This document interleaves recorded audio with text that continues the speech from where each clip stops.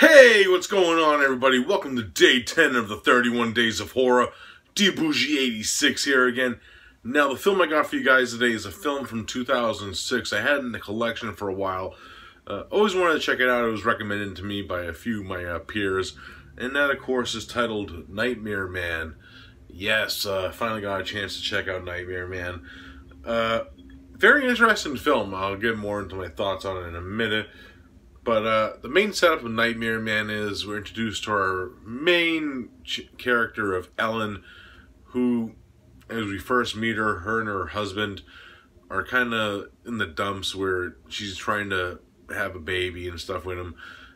And one day she ends up ordering what she thinks is a fertility mask, but I think the shipment got mixed up or something. And she ends up getting like this devil-like mask, as you can see on the cover there.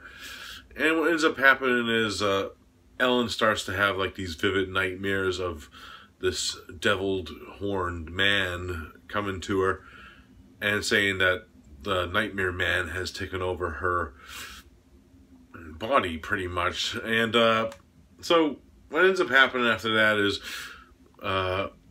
Ellen's husband thinks that she needs psychiatric help, so he ends up taking her up to the psychiatric ward. They're about to check her into the hospital, and their car breaks down, and then what ends up happening is he goes to get some gas, and unbeknownst, there's a masked assailant wearing a Nightmare Man mask chasing his wife. And this leads to Ellen being chased by this man in the mask, and what ends up happening is she ends up running into this house in the woods with a group of friends led by Tiffany Shepard's character of Mia. They're like celebrating like Mia's friend's engagement, pretty much. So pretty much what ends up happening, it ends up becoming like this stand-on slasher to the very end, where it takes some very interesting turns without going too far. Now, my thoughts on the film. Fun-ass movie, man. You know, I didn't know what to expect with this. I expected like something like a Freddy Krueger ripoff. It kind of had some nightmare logic within it. Like, in the very beginning, it wasn't too much. They played with like the nightmare thing in the beginning of the movie. But it didn't play through the whole movie, which I did kind of like. And there was like this whole idea of like, with Ellen's character, is she insane, and is she like telling the truth? And I like how it plays out too, you know what I mean with that.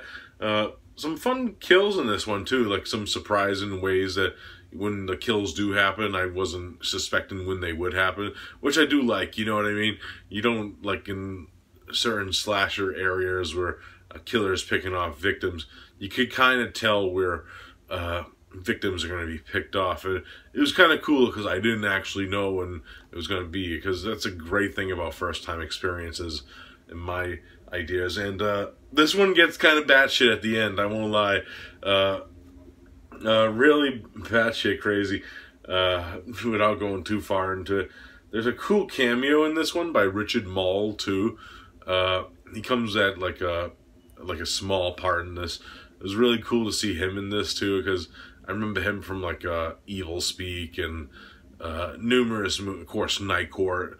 It was really cool to see him, because I haven't seen him in like a later day movie in a while, so it was kind of cool to see him in this one.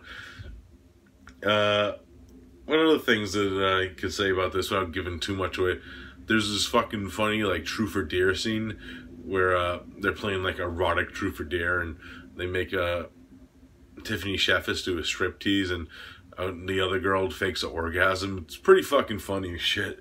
I was fucking dying with that shit. But it was kind of cool too, because it cut back from that to like the actual chase thing that was happening with Ellen's character through the woods before she actually got to the house too, which I did like. And you know, like for the acting, it's pretty okay. You know, Tiffany Shepard does a great job in the film. The chick who plays Ellen, she does very good with her character too, I won't lie. Like, what's her name in the film? Blythe Metz, I believe that's how you pronounce it. She was crazy because her character went from being like quiet to like over the top to quiet again to over the top again. It was kind of like that one like schizophrenic performance, which makes sense when you watch the movie, you know. But overall, this is a fun ass movie, guys. If you're a fan of like slashers and you want to see a kind of like a slasher movie with like a different type of ending, you know, this movie did kind of remind me of another movie, but if I tell you that movie, it would kind of fucking spoil it, but it was done in a different type of way, too, so, you know, yeah, I fucking enjoyed Nightmare Man. If I had to rate it, I'm gonna give it a solid 8 out of 10. This is a fun-ass movie. Yeah, fucking great stuff. You know, like, some of the cinematography was kind of dark. You know, they could have lit some better scenes, but it was kind of cool with like the Nightmare Man stuff, you know, like the killer in the woods, because you didn't know if, wait, did I just see him, you know? But overall, like, some of the character shit was very dark lit, but overall, still a fun watch. I really enjoyed this, so if you haven't seen Nightmare Man, I highly recommend it. Alright guys, that's it for this review. I'll be back tomorrow with another one for you guys, so I'll see you then. Peace out.